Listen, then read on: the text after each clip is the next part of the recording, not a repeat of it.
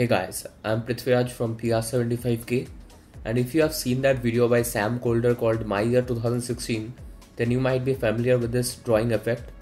So in this video I'll show you how you can do that on Adobe Premiere Pro quite easily. By the way, don't forget to follow me on Instagram. You can get some behind the scenes and other fun stuff over there, and also you can DM me if you have any queries. The link will be given in the description below. So I have imported my footages over here. This one is that drawing part, and this one is the hyperlapse part. So firstly, let's find a still frame of the Taj Mahal which has least amount of disturbances. So take the razor tool and just make a cut over here. Press the right arrow key once and make another cut again.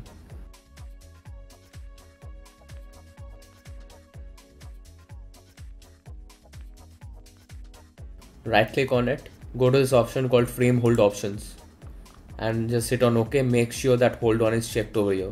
We got our frame freezed over here.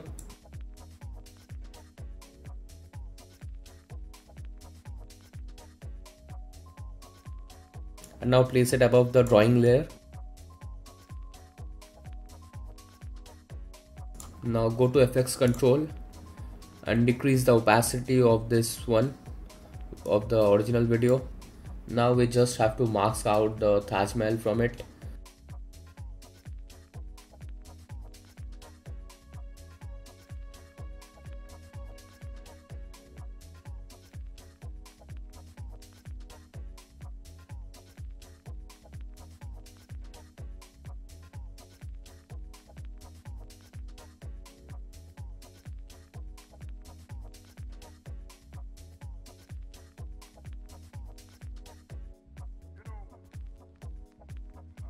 So hit on this rectangle tool and you'll get the selection over here.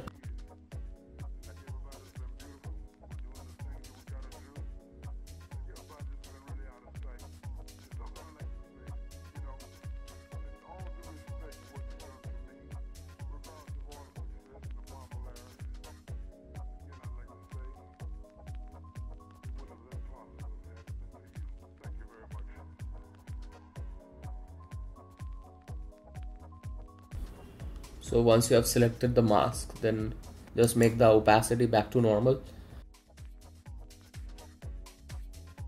Now we just have to add Luma fade on it.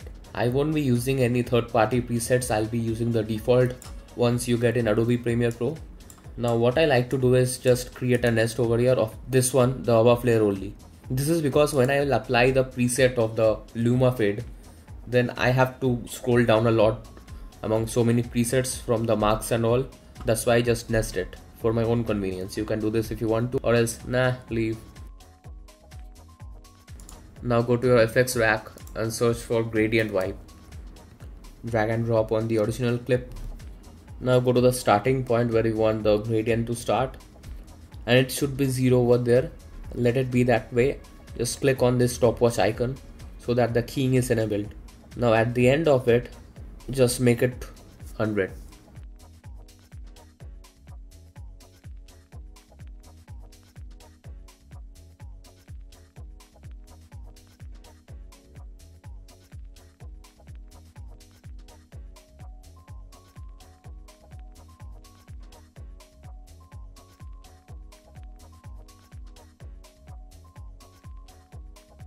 I suggest you to nest this part so that you don't have any problems playing with it again. Now let me place the hyperlapse beside it.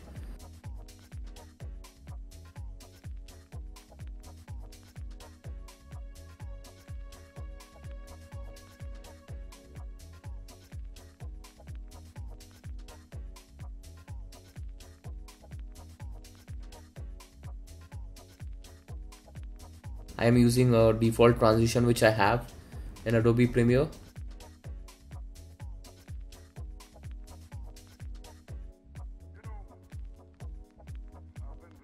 Thanks for watching. Please subscribe to my channel if this video helped, because I'll be uploading more such videos like this. And also don't forget to hit the like button, and I'll catch you in the next one. Till then, hasta la vista.